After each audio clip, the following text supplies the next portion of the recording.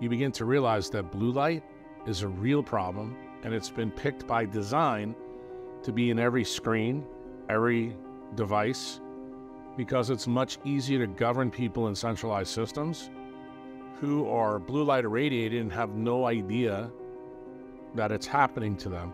And this light scopes our beliefs, it scopes our behavior, it scopes the life we get, and it does it below our perception to realize truly what's happening. So the light of the transhumanist, globalists, is blue light. Why? Because blue light does two things fundamentally to our system.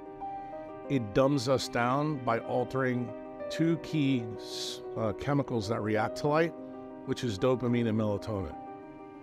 This is the reason why you never see any computer screens, any phones, anything like that come with default settings that have either purple or red light associated with them. Because if you did that, then you would actually not be addicted to the technology that Apple, Microsoft, Google, Meta, all have created.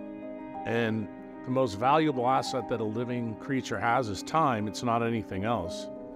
And when you're addicted to blue light technologies, they are actually stealing your time.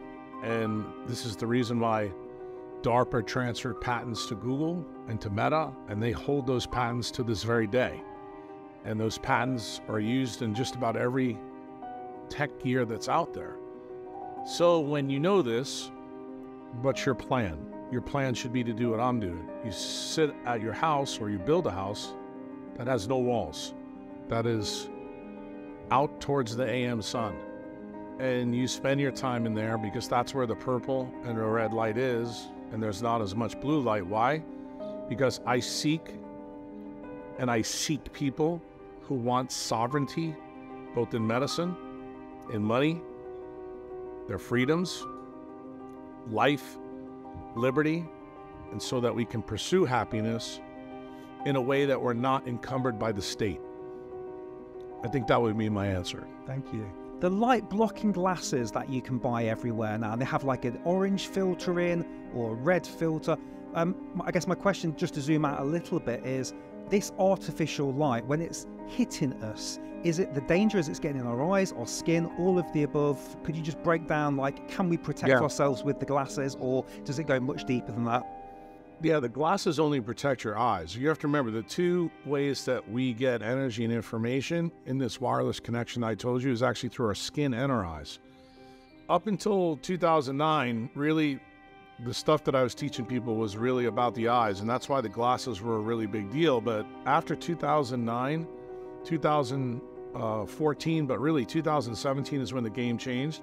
We found out that the blue light detector that's present in all of living things, but especially us, is now in our skin, our fat, sub-Q fat, in our arteries. It's the #1 blue light detector in the human brain.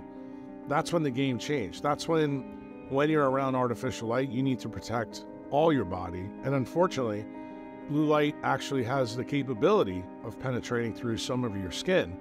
Now, the glasses that you talked about, remember, all the glasses are what I would like to say heterogeneous. They don't block all blue light equivalent. So I tell my people I want their blue blockers to block from 400 to 550 nanometer light. Why? Because blue light, effectively, what does it do? You know, to answer your first question, I told you melatonin is a big thing because that's what recycles our engines. Well, blue light destroys melatonin production in mitochondria. So that means that's the agent of destruction. So obviously you want to put it over your eyes, but then it raises the question, because of the new data, we want to also do it on our skin and everywhere else, because if you don't, wherever the light interacts with you is actually going to reduce melatonin in that part of your body.